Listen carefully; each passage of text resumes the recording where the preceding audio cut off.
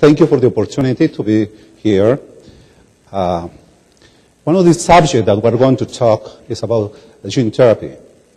And to the cardiovascular surgery, when I actually start doing the transplants, probably some will remember the first mechanical heart transplant done by Dr. Liotta and Dr. Cooley in Texas, Houston.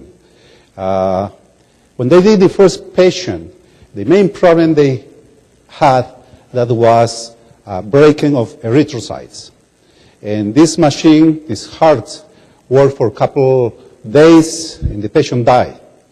Working as a resident with Dr. Liotta, we had work specifically in the endothelial cells. Endothelial cells, how it nutrients, how deliver oxygen, and all the physiological, how to cultivate the endothelial cells.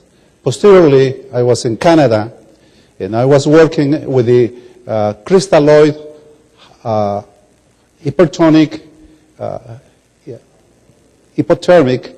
saline solution.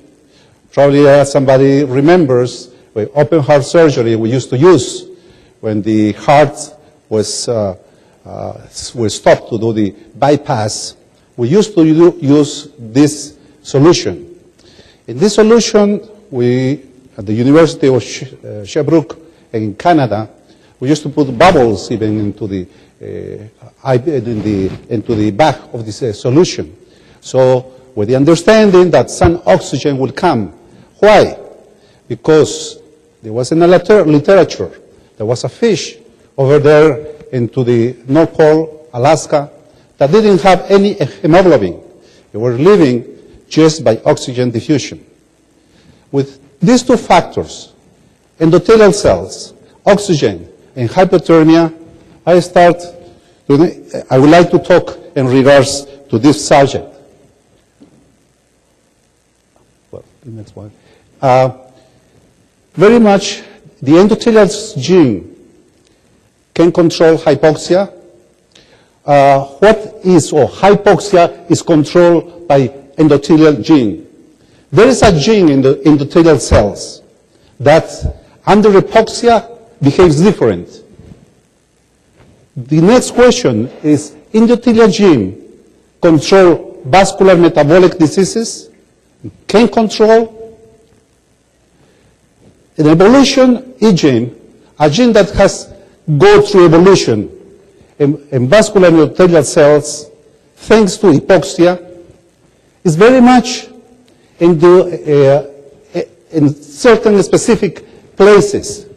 Evolutionary gene from endothelial cells may have the qualities to change and prevent vascular metabolic diseases. There is two areas in the world that is in the Tibetan and the highlands of the Andes in South America. There is populations and animals that live. And I would like to talk today with three examples. The first example will be the avian eggs and the animals and the humans, and make a comparison how the endothelial cells behave in contrast with the oxygen, or that means hypoxia.